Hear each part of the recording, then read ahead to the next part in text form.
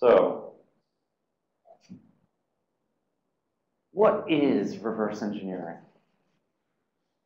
Engineering, but backwards.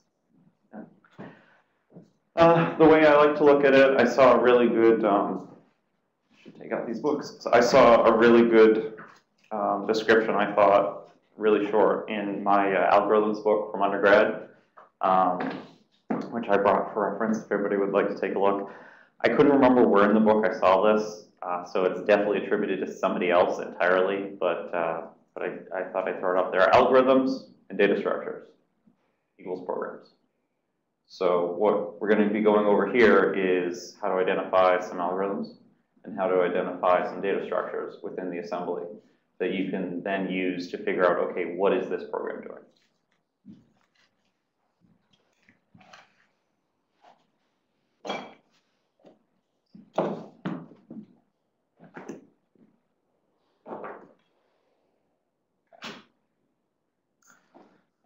There's also a certain amount of art and or science to reverse engineering. You learn what you can about the architecture, about the assembly mnemonics, but when it comes down to it, especially when you're getting into the malware analysis side of things, and that's where a lot of my background comes from, so you're going to hear me talking about that. There's a certain amount of art to it because what you're looking at was designed by a human, and with all of the baggage that they bring to it. Just like designing a car, there's a certain amount of science to that, but there's also a certain amount of art to it. Think of programs like that. So, what kind of questions can you answer with reverse engineering? Anybody have ideas on that? Anybody online? What it does. What does? It. It. Yes. Which crypto algorithm are they using? So which crypto algorithm are they using?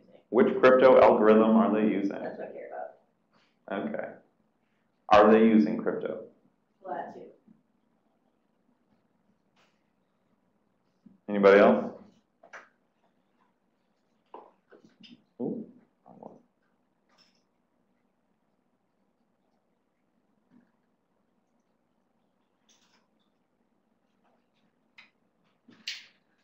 Does the program contain any brutal memory corruption vulnerabilities in parsing of user input?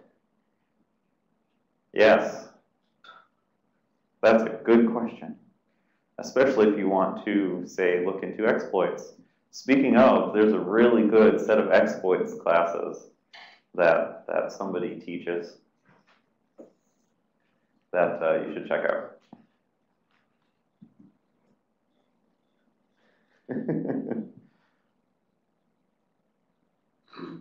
Okay, so here was a quick list I came up with. What's causing my program to crash or act differently than intended?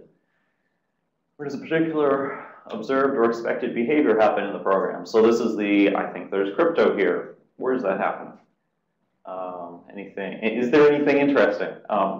You'd be surprised how many times in a SOC you get asked this question. Here's a file. Is anything interesting going on here? Can you be more specific? No. What does it do? How do I get it to run? That's a good one. What happens to my user input, file input, network input, either in terms of how's it getting munged, obfuscated, used, or in terms of can I exploit this? The more generic form of how do I get it to run? How do I get this program to do X? How can I use parts of this program in my own program? If you're doing development and you have a library that doesn't have very good documentation, can I make this more efficient? Are you developing and you have what you believe to have coded it efficiently, but when it gets down to the actual assembly, is there anything more you can add to the speed of it, memory usage of it? So all these things, all the things.